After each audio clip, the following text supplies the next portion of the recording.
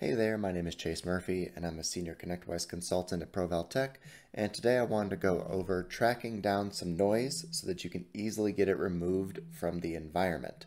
So let's get into it.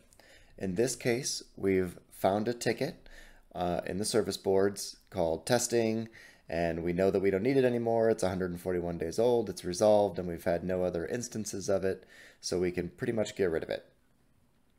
So in this case, we can open up the monitor.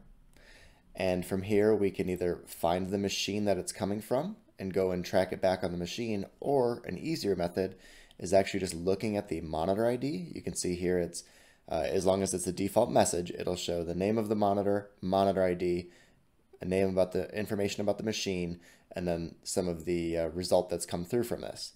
So in this case, we can just go hunt down monitor 101319. To do that, we'll head into Automate, go to Automation, Monitors, and this is a remote monitor in this case, so we'll go to System Monitors and we'll search for our monitor. And you can see it comes back with just the one result, and we can see it's applied to the same machine that we were mentioning earlier. When you open up that monitor, then you can start assessing if this monitor is still required. You can check the status, you can see where it's applied as well. You can see what alerting is happening, and you can check the configuration. In this case, this was a remote PowerShell monitor. It looks like we were testing.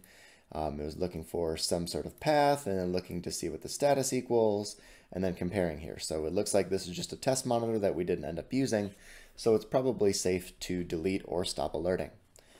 To prevent it from alerting, you can head to the alerting tab and simply change the alert template to either default do nothing or to not selected. Either one of those will stop alerting right away. Otherwise, if you don't need the monitor at all and you want to delete it, you can simply head back to the system monitors, right-click on the monitor, go to the monitor's pop-out, and select Delete Monitor.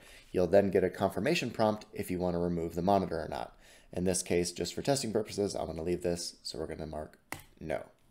But that's one way to track down a monitor and remove any noise coming from it if you don't want to have to deal with that noise anymore.